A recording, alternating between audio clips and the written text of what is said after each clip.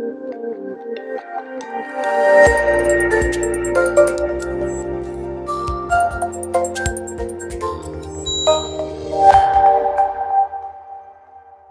everyone, so welcome back to Dave. We're up at Euroa. I've been away for a few weeks, obviously around at the varying sales, and got your Waikato hat on this morning, Dave. Yes, fantastic breeders from New Zealand, and we were able to buy a really good Savabeel colt for Shadwell from their draft, so hopefully the Waikato polish can come off with him. Let's have a look at our runners on the weekend. Let's kick off at the Valley on Friday night in the opening event over 1,000 metres for 2-year-olds. We have two runners. The first is on Drasse Avenue, gate 10, Luke Nolan. I think she'll improve a lot from the first run. She drew wide and got into a bit of trouble back there. We'll go forward at the Valley, and with the benefit of that run, she'll improve a lot. We've also accepted with Swan Island for Regan Bayliss, who's also dual accepted at Adelaide and Flemington on Saturday. Any decision yet? No, we haven't. It's Thursday morning today. We're going to really look at both races and consult with James Harron and his team, and we'll pick the best option for her. There's a temptation to go for a Metro win or to go for the black type in a much harder race. So either way, she'll run well. Race 2, we have Kulasa for Jordan Childs over the 1200 in gate 3. Yes, first up, track work suggests she's come back better, and she's on target for stakes races if she can run well in this. Cross to Adelaide on Saturday in the opening event. We've got the 2-year-old debutante, which is By Whisker, who's Catchy's full brother for Jake Toroke. Yes, he's trialled very well. He's a big horse that I feel that'll be classy over 1400 and a mile. I'm hoping races like the Champagne are on his radar.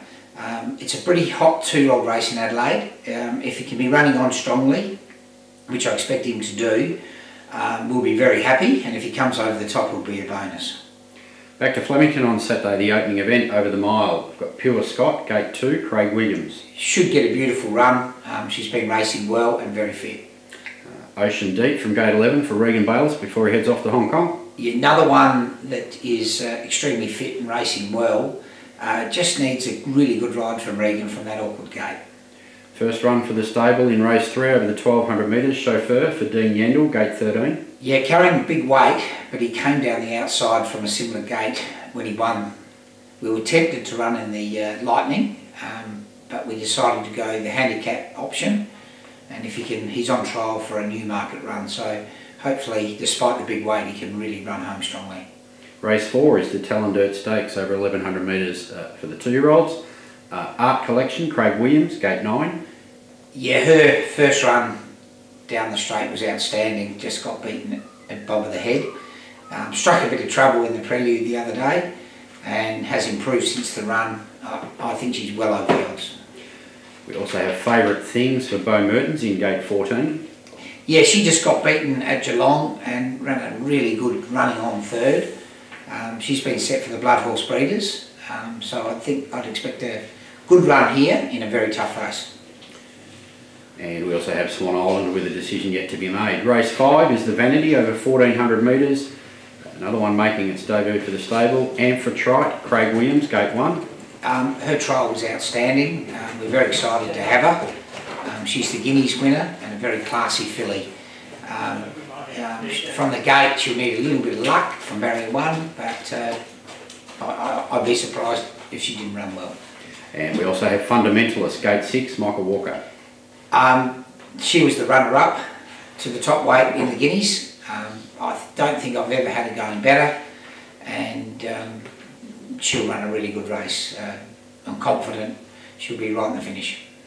Race 6, the Hong Kong Jockey Club Trophy over the mile. Sin to win, gate 12, Fred Kersley. Yeah, probably a bit on the short side. He's been set for longer races later in the year. Hopefully, I think he tapered off on his form, but he looks like he's come back very well. And we also have Velak from gate 16 for Lockie King. If he drew a gate, I would have really liked his chances.